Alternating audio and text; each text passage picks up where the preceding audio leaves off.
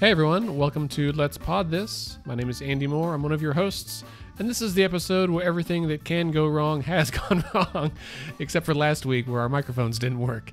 Welcome to the show. I'm joined as always by Scott Melson. Hello, sir. What's up, dude?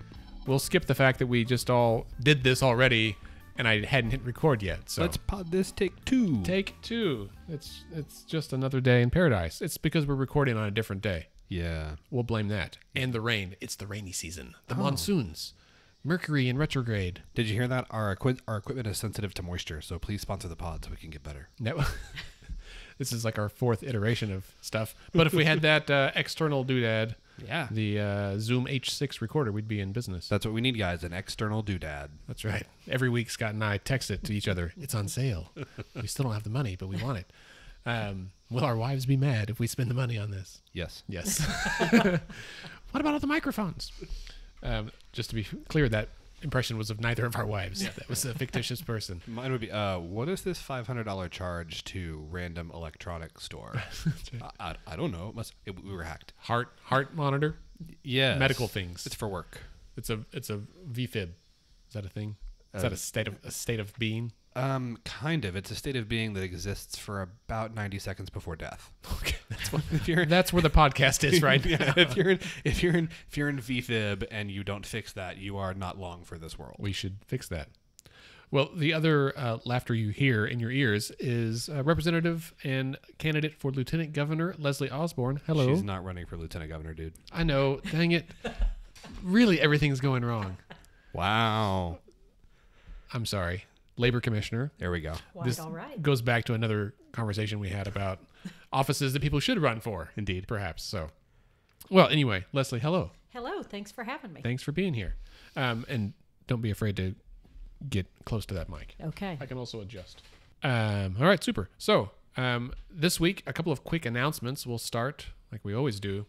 Thanks everyone who came to our Capitol Restoration Project tour. Scott, you went on the tour last week. Dude, it was so awesome. Did you like it? It was so awesome. I mean, I was like nerding out hardcore. The part of me that loves old buildings was nerding out. The part of me that thought I wanted to be an engineer and loves like big buildings and like systems and electrical stuff and plumbing stuff, that part of me was nerding out. My patriotic Oklahoman was nerding out.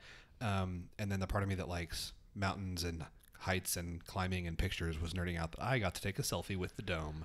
That's right.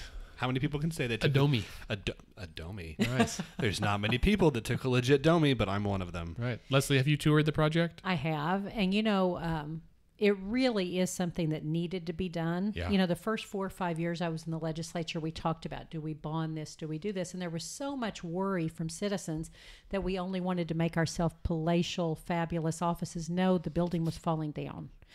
But in the meantime, while it was falling down, and there you couldn't even buy parts for the air conditioner and heater, you had to actually manufacture them to the wiring, just a miracle of God that it hadn't burned the building down.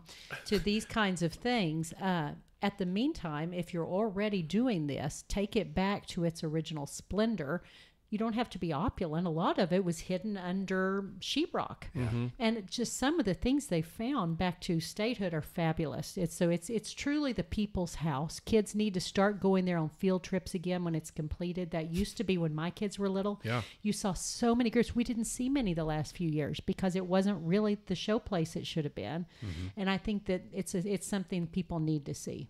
I totally agree. And I mean, and I'll tell you from my perspective too, there's definitely like there's kind of you get like when you talk about cost of these things, that's like you get what you pay for. I mean, this is expensive. I mean, I think Trey Thompson told us it's like a total of like $249 million in bond issues, which is a lot of money, but it's being well spent, and the work that they are doing is incredible. Like right. they are, I mean, this is not a like modular, like ordered online and put it together when it gets there kind of like they are going through, they are repairing the facade literally stone by stone with master masons from all over the country. The paint mock-ups that we saw on the lower floors are incredible, going back to the original color, the plaster. I mean, it's just, it's being done really, really well and in a way that I think should last. It also is an example of when you don't practice stewardship, what happens. And for years and years and years, many of these things had needed to be upgraded or fixed, which wouldn't have taken that kind of price tag. Sure. But it wasn't a sexy vote. It was sexier to give a pay raise here or to do a road project here, and we let the stewardship fall down. But that's part of being a legislator. State property is something you need to take care of, and we didn't, and we need to remember that in the future and not let things fall down before we start working on them. You heard it here from the former House Appropriations and Budget Committee chairwoman. All right? So just mark that down. I too am not a sexy vote.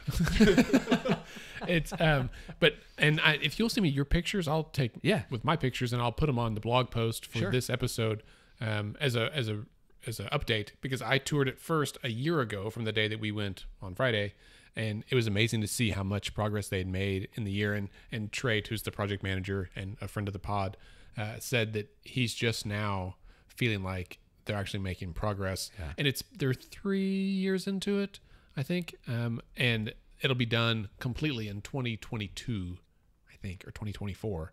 They've got a lot to do. So that $250 million is spread out over like 10 years. Yeah.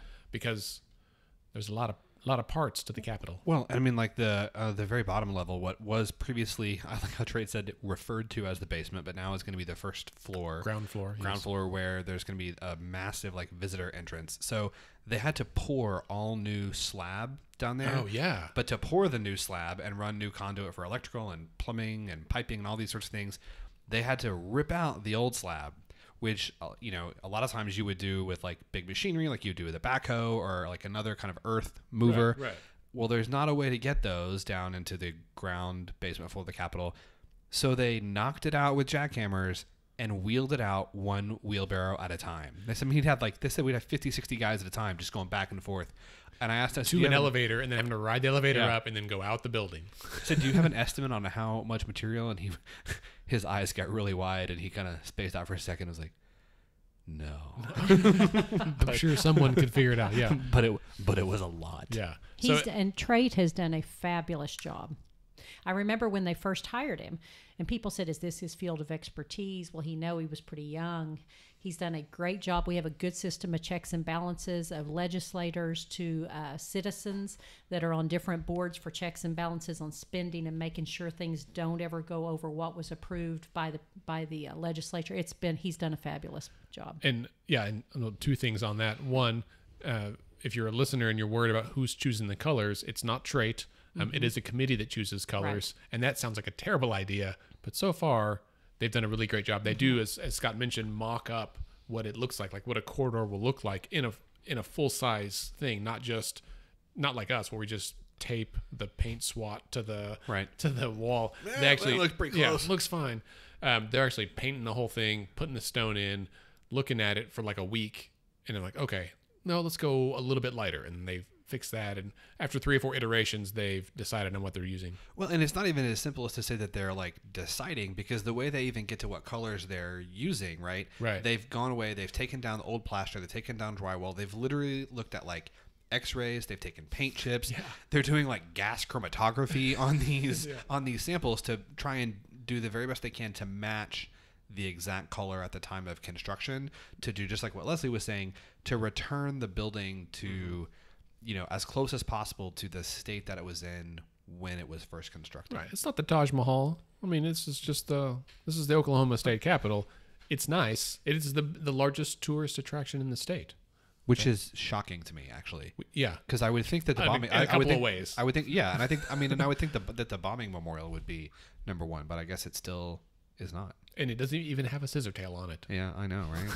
It's interesting. You said that kids used to come to the state capitol for a field trip. So we did not do that when I was like in elementary school or junior high. And if we did, I don't remember. So it was underwhelming. But when I was in elementary school, there was one field trip that everybody went on in the 5th grade. And it was that you would go to see the symphony. So you went to see the Oklahoma City Philharmonic. Really? I was going to guess Frontier City. No, it was every year. It was like the same day, like all the 5th grade classes in the state went. I did not get to go. I'm shocked by that. Why are you shocked? Because you're a big Broadway fan. Yes, that's true. Do you know why? You know why I didn't get to go? No. Because I was scheduled to go see the Oklahoma City Philharmonic on April 19th, 1995. Wow. Interesting. That was the day that all the like all the fifth graders in Oklahoma, I know Oklahoma City, but maybe like all over the state, were supposed to be downtown at the Civic Center to see the Philharmonic. And they like, we were getting ready to get on the buses, and they're like, no, we're not going. And no one would tell us what was going on until we got home from school and talked to our parents. Yeah. Interesting. I started to like bring it down, super morbid there. No, that's interesting. The bombing has come up twice in my day today, which is unexpected. This is the second time. And so it's funny how events like that that shape who we are just suddenly pop up on an idle Wednesday, right? Yeah. All right. Well, so we talk about the Labor Department. So Leslie, you're running for Labor Commissioner. Tell us why. So there's a couple of reasons. I love the mission. The mission of the Department of Labor is safety of citizens, safety of workforce. And why do I care as a sitting legislator, and what do I think makes me qualified? I think is a good question. When I heard that Melissa Houston was not going to run, who, by the way, has been a fabulous labor commissioner. We've got a very well-run Department of Labor, about 80 employees, about an $8 million budget. It's one of our true shining examples of how a state agency should work. I was approached by several people that asked me if I would be interested. I had 2 more years. I could have run one last term for the House of Representatives. But then this opportunity would have been gone, so big decision. But I had worked with several labor commissioners on legislation in that area. So one of the things that I did was I was approached by the compressed natural gas industry about 5 years ago about making a modicum of regulation for people that do conversions on compressed natural gas vehicles. The natural fit would have been to put this over at CorpCom, but at that time, this is when injection wells and earthquakes and everything were starting to happen. They were overloaded and underfunded. The Department of Labor was willing to take on this, and so I did a lot of interaction with them and loved what they did in that we set up a bare minimum of regulation where you have to have, at least a 10-day course at a career tech, because you're basically handling a missile that you're putting in the back of mom's minivan. Right. Yeah. You have to, and you have to know that you can only use an EPA certified kit. Prior to this, we had people on Craigslist saying, bring the van over and we can do this. Well, people were literally doing it like in their garage, which at was home. not safe. And people say, why do we have licenses and regulation? There's always the fine line between keeping the safety of your citizens and letting the free markets rule. Somewhere in the middle is the proper thing. And I don't believe in blanket approaches where you say we should have no licenses in the state or everybody should license. You work with each individual industry. You don't want licensure to be an impediment to free markets or to say people that are in justice reinvestment coming out of prison. But on the other hand, you don't want somebody that got out of jail for embezzlement last year handling grandma's closing fund at a title company. Right, sure. There are certain checks and balances, and they need to be different and according to each one. The Department of Labor was beautiful about reaching out to all the industry, multiple meetings of coming in, tell us what is too much, what's enough, and it was one that was well received and done. So that being said, with my 10 years of experience in the legislature, having worked with them, having written their budget as an A&B chair, and the main people they interface with are small businesses in all 77 counties, my prior experience before I came into the legislature, I owned my own business in Tuttle, Oklahoma for 22 years selling heavy-duty truck parts, Osborn pickup accessories. That is maybe my favorite part of your bio. Hey, I need a new bull bar from my Outback, so if you've got a line on that. Okay, so if anyone knows what I don't think that's a heavy truck equipment, dude. When I tell that, I always get snickers, and I say, listen, women didn't always sell Avon.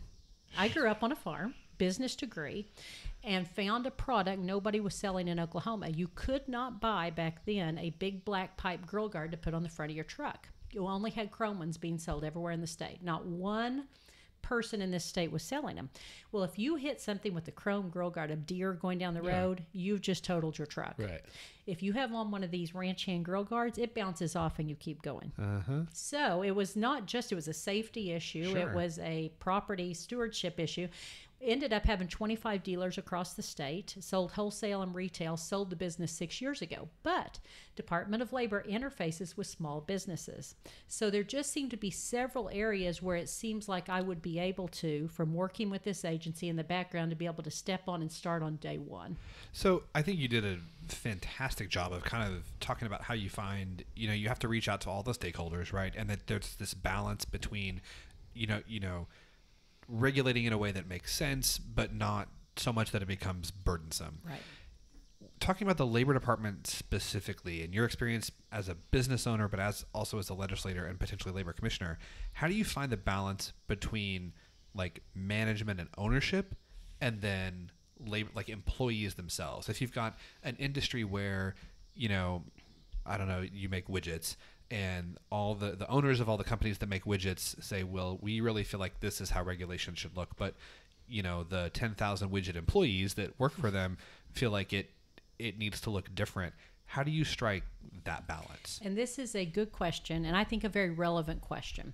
So we a lot of times hear people that think that the Department of Labor should only be for the businesses. They should be Not for the laborers. Not the laborers. Right. This would be traditionally you're further to the right Republicans. Sure. Okay, we're here for business.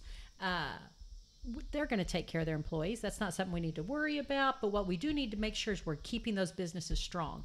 Then on the other hand, you could have a further to the left person running for this, or somebody in there that would say this is all about workforce, the demands of workforce. Yes, we're a right to work state now, but we need to make sure we're on hour and labor and hour and wage division and these types of things. But we aren't thinking at all about things that the business needs to keep going to employ those people.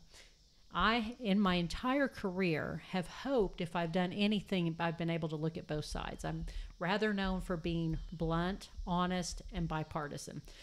I think the biggest problem, and I'm going to go off just a second here, the biggest problem facing Oklahoma and America in politics is people that live in their own bubbles. So the far right friends I have that will do nothing but listen to Fox News, and the far left friends I have that will do nothing but listen to MSNBC, and they refuse to interface. They don't believe in civil discourse, and they don't want compromise because they are right, and they have never listened to the other side. That is the problem. And until we put people in office and people running agencies and people that are making decisions for us that will listen to both sides, work together, nothing changes. So it's really just to kind of like talk to, it's just like what you're saying. So you talk to management, you talk to employees, and you Absolutely. say, here's what they want. What's the middle ground here? Exactly. You mentioned right to work, and just in case, that's something, I want to say that passed in Oklahoma like 15 years ago. It was before I came into the legislature, yes, and it's constitutional. We have that. So could you just, for anybody who's listening and is like, what are they talking about? Could you kind of do two things? One, explain what right to work is, and two, what are your thoughts? How do you feel about right to work, and do you feel like it's been good, bad, and different? What is right to work? What do you think? First of all, most people, when you tell them you are going to run for Department of Labor, think that that's all you're going to do. They assume, rightly so, by looking at the moniker, that these are people that deal with nothing but labor issues. Sure. That being said, the wage and hour division is a tiny, very underutilized, probably part of the Department of Labor. When right to work passed, and before I was ever in, I remember the years when Keating used to give his speeches, and there would be a whole consortium of people shouting about right to work, for it or against it, kind of like when Scott Walker in Wisconsin and all that. Everything was very divisive as far as union labor versus non-union. That's really not an issue, and to be honest, it's not anything that's dealt with at the Department of Labor anymore. There is a wage and hour division. There is a child labor division. But the vast, vast, vast majority is safety issues for employees, free programs that go out to every business, public and private, all 77 counties, and offer free consultation services, keep your employees safe. That's where you work with the employees. Okay. But number two, it also helps the businesses because they're going to get lower comp rates because they are doing everything to keep their businesses safe. Right. And recently, the governor tasked with an executive order, workforce development, over to the Department of Labor, which is where it needs to be. I've already visited with Marcy Mack, the head of Career Tech, Joy Hoffmeister, the head of Education, about a collaboration with the three. We have beautiful jobs we've created, for instance, in the aerospace industry. When I came into the legislature 10 years ago, oil and gas, number one job provider, ag, number two, agriculture. Now, agriculture is number three. Aerospace is the number two provider of jobs in the state because of those tax credits. For every dollar we spend, we get 8 in return. It's our most successful tax solid. credit. And someone just announced this week that they're coming too, A right? whole new company, Like, yes. like 357 Yeah, high it tech was jobs. like a legitimate. It wasn't just like, hey, 12 guys are going to build No. model airplanes. Like it was a real. It is serious and it works. What we need to be doing is watching for the next niche market we can find and have an equally successful. Those kind of tax credits are the ones you keep there working. But here's the problem. I went to Nordam in Tulsa, our biggest aerospace provider of jobs. Aren't they in the middle of it? Didn't they just file? They did do that, but they're still highly successful. It was a reorganization because of a partnership with a Canadian firm. Okay. Those Canucks. But that being Dude, said, I love me some Canadians. they have a fabulous family-run business there. I go to them, I said, how's this working for you? Because I ran the bill this year to extend the aerospace tax credit. And they said, fabulously.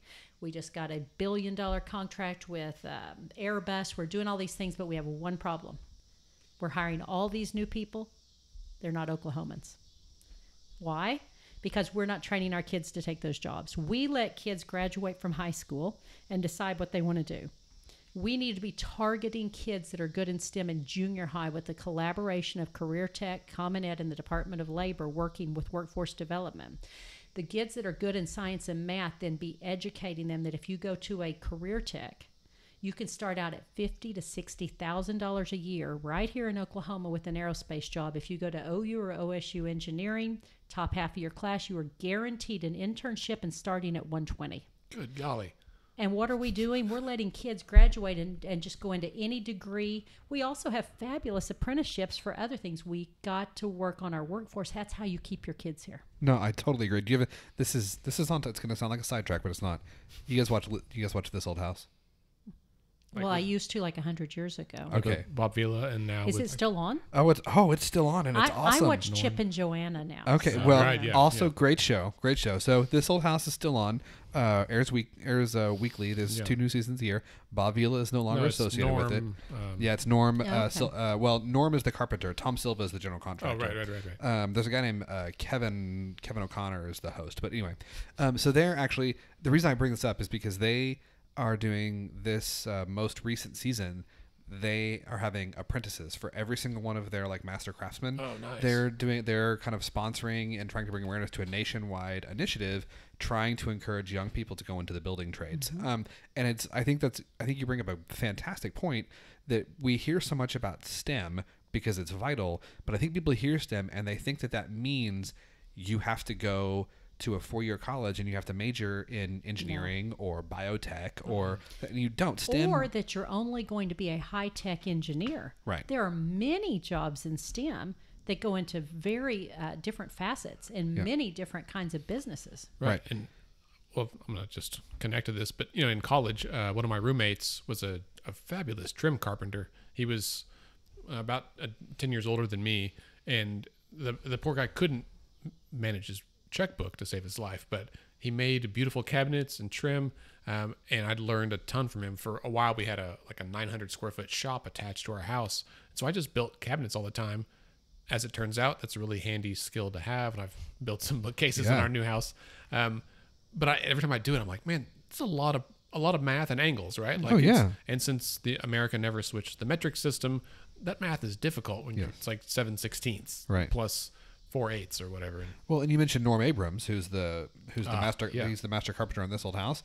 Norm Abrams is essentially a self-taught carpenter who has a undergraduate degree in mechanical engineering, and then found out he liked building cabinets more, and built this hugely successful career doing that. But I think workforce development is huge, and I think. I don't know. I mean, I don't know the ins and outs of the budget the way that you would, but it seems like it's something that we we need to be investing much more in than we Absolutely. have. And that natural collaboration of Career Tech and Common Ed with the Department of Labor, I think it could be a game changer. So I will go to a lot of these candidate forums, and I hear the Lieutenant Governor candidates speak. It's all about bringing in new jobs and new industry. Absolutely, we need that. But number two, what about the ones that are here? The Sure. ones that are here in all 77 counties, let's do everything we can to keep them safe, to get them a workforce, to make sure their licenses are not onerous, that they're done properly. I visited with the electricians trades, with the plumbers and pipe fitters. A lot of theirs, they would like to see some reform. They would like to really partner more with every career tech, teaching these kids that are good in FFA, they're good in ag. A lot of these kids that may not be going to a four-year college, do you realize you can come straight out, do a journeyman, be an apprentice? It's fabulous Sure. careers. We are letting these kids go work at Quick Trip. And there's Right. nothing wrong with working at Quick Trip, but my Sure. point is our kids are our future. Nothing changes till we educate them the best way possible. Keep building these jobs, and our kids fill them. That's exciting. That's why I want to be your next labor commissioner. Oh, that's I mean, you've inspired me. I'll make no bones about that. You know, one thing that came up at the debate a little bit, and I wonder if you could talk about it a little bit more, was this idea, and you've mentioned it, of licensing. And there is, I think, Governor Fallon, was it an executive order where she has kind of directed like a commission to figure out how we can consolidate licensure? Is that an accurate way to put Now, it? there was potential legislation that did not make it through this year on the actual consolidation. But what she did do by that has been enacted was there was no database in the state that showed what every trade and that required a license. There was no central database. That has now been completed by Commissioner Houston. You can pull it up on the Department of Labor website, every single license. And a lot of them go into sub-licenses and things like plumbing to electrical. Right. But it's really interesting to see. Now that we have that database, the legislature passed a bill this year. It was Senator Adam Pugh and Representative Mike Osborn. And what they will be doing is looking at recommendations. Are some of these an impediment to work, to the free markets, that we really, is a hair braider Sure. someone that we care if they had a felony 22 years ago? Sure. Probably not. But a hairdresser, maybe, because they're putting chemicals on your scalp. Right. If you're like me and we don't want to know what color your hair is, so you go every 6 weeks and you never know. Ignorance is bliss. But on the other hand, like I said, the thing earlier about an embezzler, we probably don't want them in something that's in charge of abstracting and titles and that type Sure. of thing. So there are reasons, but that's where you've got to work. The one bill that I saw that didn't go through this year was to get rid of every separate board and have one master board. Right. That worries me. I'm going to be honest, and here's why. I'm going to give you an example. The Department of Dentistry, it's a non-appropriated agency, has 12 board members, non-paid dentists from every area of the state. They know how long tools should bake in an autoclave. They know about safety standards for dentistry. They know the difference in, do you need what kind of tech in there if you're doing oral surgery. But somebody that also is doing electrical at the Devon Tower doesn't. If you have one master board without people in those specific type things, are we going to have the right oversight? That worries me a little. Sure. Nobody is an expert in everything, and Right. I don't have a problem with a board having a field of expertise. Right. But you can't be experts in everything. But you can't be. So if you have your individual boards, and they're not even paid, so a lot of these you'll hear like gubernatorial candidates say, "Oh, we have 32,000, agencies." Right. Okay, no. We have 67 that are appropriated. Right. That's the number you need to remember. We had 85 when I came in. That's how many we've eliminated, streamlined, consolidated public-private partnership. But a lot of those, like say the dental board, Right. they take no taxpayer dollars. It's all on fees and fines. It's working. They have their own Right. experts. It's rotating board members. If there's a problem with one, they're removed. What's wrong with that? Right. And do we want to call that big government, or do we want to call that efficient for that industry? Sure. I think I would say, like for me as a licensed professional counselor, there's the behavioral health board of behavioral health that monitors LPCs and LMFTs and LBPs. No one knows what that is, and I think they do a great job. They used to be part of the Department of Health, and they spun out several years ago into their own quote agency. But all of our fees, our licensure fees we pay, go to them, and it pays the salaries of the like 3.5 Right. employees they have that just But they manage understand what you paperwork, do. right. They Yeah. know your purview. What if Right. you had somebody that was also trying to worry about roofing? Right. And somebody else that As was a worried roofer, about, I understand that. about somebody that was a crop duster. Right. Okay, Right. we're not paying any money with taxpayer dollars to that board. So what is the problem with letting them have that purview? Now, Right. you need checks and balances. You want to make Sure. sure that you don't have protectionism or something Oh, going sure. on with some age. Right. But the vast majority are working. Let's just look at the licenses and make sure they're not onerous. Sure. And you bring up the point about the funding and where the funding comes from.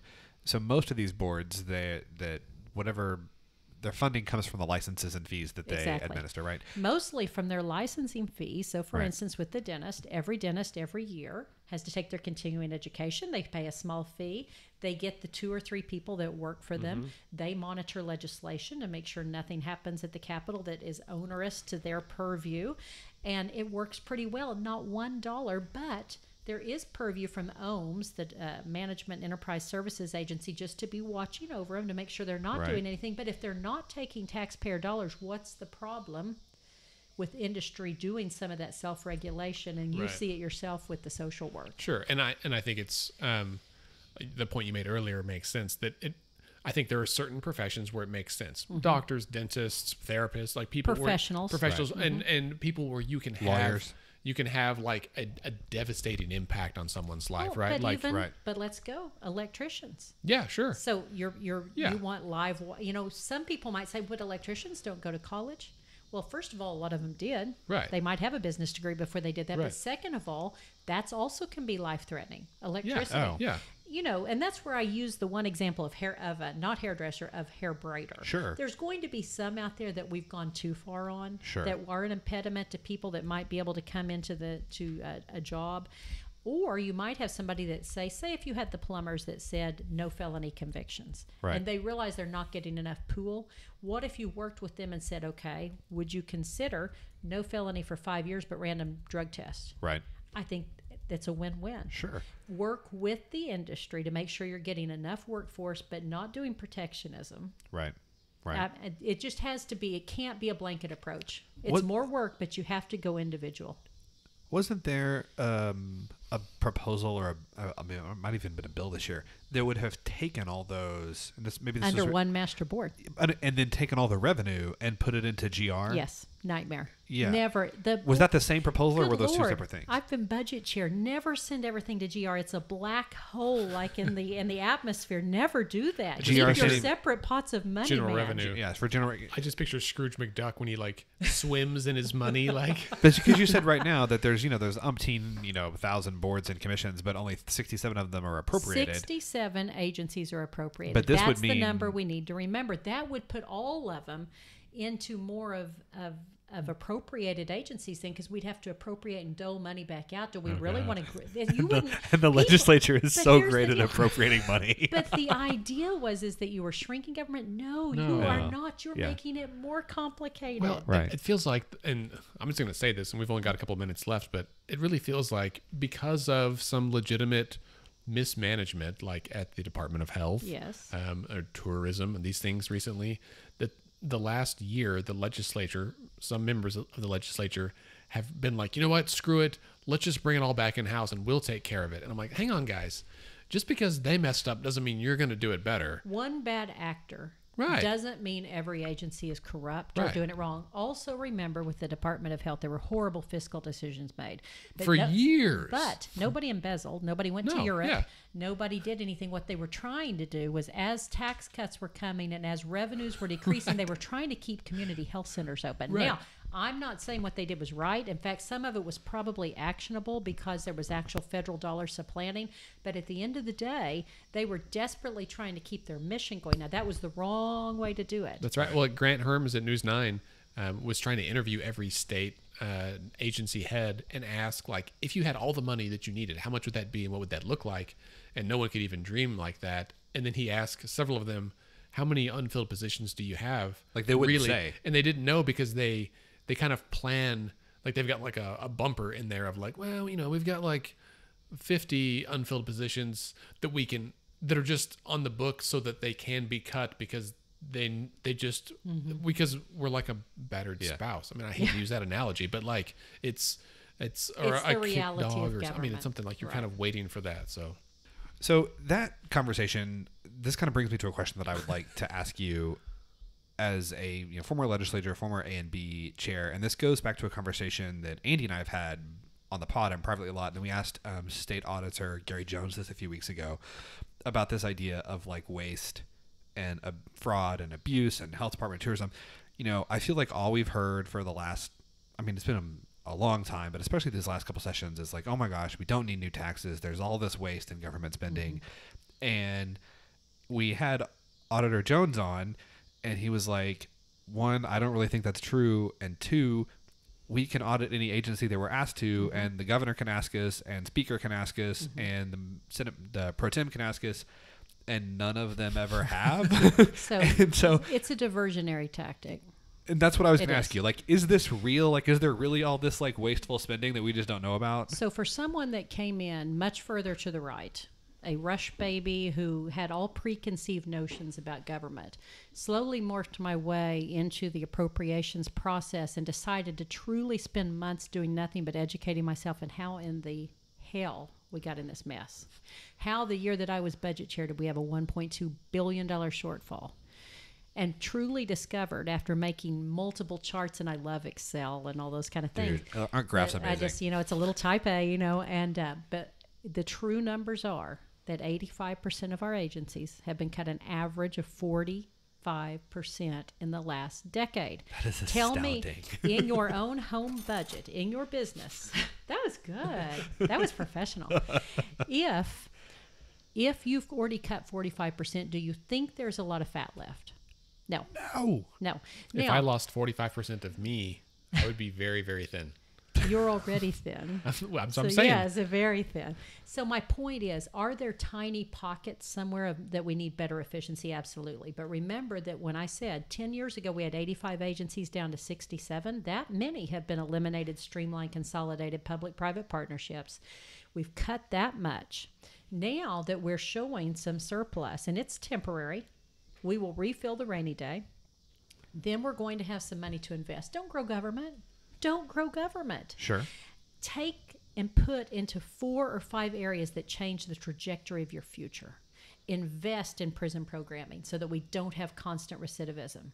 In every prison in this state, we should have mental health counseling, substance abuse counseling, job training, and GED attainment. Amen. That's how you don't keep doing the cycle. Put double Terry White's budget in mental health. Every dollar spent is $10 saved down the road in a life. Yeah. That changes our future. Invest in infrastructure. Businesses with better systems of infrastructure, businesses and industry want to be here. Invest in these pockets. Healthcare access, then you aren't 50th in everything. You are eventually 45th, 35th. You change your trajectory. That's what you do with the surplus. You don't cry because you got it and say, good Lord, we're horrible. We had too much money. You invest in pockets that change your future. I think we should end on that. Yeah. That was tremendous. Scott and I wholly agree. Yay. Am I right? Yeah. Oh, 100%. Wouldn't it be great to not be Preach. 50th and all Well, the... good. Then if you all wholly agree, even though I know at least one of you is a Democrat, What? please feel free to show up and vote for Leslie Osborn for Labor Commissioner on August 28th Right. So August 28th is the runoff, runoff for the primary. for the Republican primary. That's right. So don't forget, there are, I guess it's just runoffs. There's no statewide things on this ballot, right? Nope. Some local races, though, House races too. That's It's true. some big ones. Yeah, it should be a big deal. Also, it's crazy that people are already starting to run for city council, and that election's not till February. Yeah. So, Leslie, thank you so much for being here. Absolutely. Yes. This was great. I'd love to do it again. Oh, Okay. we'd love to have you back. And speaking of coming back, the announcement I was going to make early on, or the reminder, is that on the big election day in November 6th, right? I should know the date. Yes, it it's is November the 6th. On November 6th, we are having a huge election watch party at the Tower Theater from 6 to 10 p.m. It's going to be Scott and We're I. saying it's 6 to 10, but really it's 6 to whenever it's done. Right. You and I very well may be on stage from 6 to 10. Yes. Or in some capacity. So picture the Tonight Show or the Late Show with David Letterman, But better. but better. So imagine OETA's election coverage. Imagine a really great Wait, candidates. is one of you Paul? You No, remember no, Paul? we're trying to find that Paul. announcement's coming You out need soon. a Paul? Yes, Okay. We do. So we're gonna have a house band. Would you want to shake it up and have a female Paul? We might. Sure. So we're gonna have I musical could be a guests. Polly. Can you play an instrument? No. Well, that doesn't work then. You just be like Andy Richter I over can there. carry a boombox There or we go. something. That's just hit the tape deck. Leslie on the That's tape what deck. you just did with that little change This- sound. yeah, that's right. Exactly. So we're gonna have a house band. Scott and I are going to co-host. We're gonna have musical guests. We're gonna have interviewees. I love and- it. This is fun. And it's gonna be, there'll be a cash bar. We're gonna have food. It's gonna be a big party. Do we have a location? The Tower Theater. Theater on Love it. 23rd. One Love it. side will be red. One side will be blue. The food will be in the middle. So you've got to come to the middle. Shake Remember a what I hand. said about people in their bubbles. Right. Yeah, This we is gotta it. get people in we're- the middle. We're bubble busters. You know what we ought to do? We ought to not put the food in the middle. We ought to put half the food on each side Right. and make sure there's really good stuff on both sides. So Right. people have to. They have to integrate. They have Right. to. Yes. So put the meat like on the Democrats and the veggies on the Republicans so that they have to Right. go Ooh, across. I like that. The meat on one side and the sauce on the other side. Right. Meat sauce. All right. We're trying to get as many candidates to come by as Yeah. possible and say hi. So If you are, Hopefully, I'll still be a candidate, but I would be happy to come by either way. that'd be great. And if you're listening and you are a candidate for any office that's going to be coming up in November, and you want to have your watch party with us, we would love that. I know that the parties host some kind of like party centric. Well, screw that. Come hang out with us. Bring all your friends and your guests. You don't have to think about logistics. You don't have to worry about tablecloths. We're doing that for you. Just come. It is a fundraiser for us. It's free for people to come. Candidates, there may be a small charge for you to have like a little candidate table and area set up. But hey, it's for a good cause, and it's going to be way cheaper than whatever you're going to put together in your mom's basement. I like it. Make this shareable. I will absolutely. That's help. right. We will put it out there. All right, so that brings us to the end of this episode. Don't forget to subscribe and rate the pod on Apple Podcast. We're also on Spotify now. What? Scott is on Twitter at SCMelson. You can hit me up, AndyOKC, but us collectively is at Let's Fix This OK. Twitter, Instagram, Facebook, and the website letsfixthisok.org. You can sign up for our newsletter, read the blog. We always post about the podcast afterwards with links that we would talk about. Pictures will be on this episode, and a link to Representative Osborn, Leslie Osborn's campaign page as well, in case you would like to find out more. Our podcast is edited and produced by Scott and me, and Let's Pod This is a member of the Mostly Harmless Media Network. Our theme music is provided by the Sugar Free All-Stars, who can't make it, so they won't be our house band. But they're still good guys.